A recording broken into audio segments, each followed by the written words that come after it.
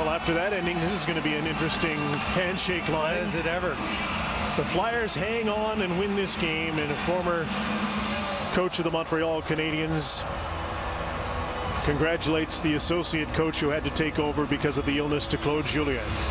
Philadelphia Flyers win this series in 6, but the Montreal Canadiens learned an awful lot about their team in the last couple of weeks here in the bubble. And they learned that they have some young players who now have some experience, and they're going to be really good down the middle in the years to come, don't you think? Yeah, you think the development of Suzuki and Kotkaniemi coming back from his time in the American League and really making an impact. Danault development. I just think there's a lot of real positives. There were a lot of positives on this night. A terrific second period. Some bad luck for Montreal in that a couple of goals were deflected in off their own sticks again in this series.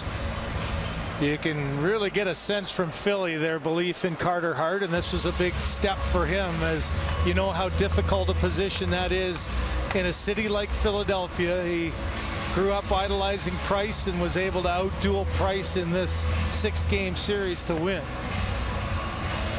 The Canadiens showing a lot of respect for their former teammate Nate Thompson in the handshake line. Terry Price is about to, after he hugs Nate Thompson, he's about to meet Carter Hart.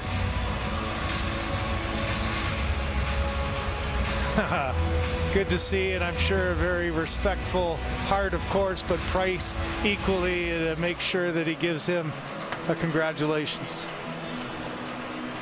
Another fantastic playoff series for Carey Price. Carter Hart just getting going.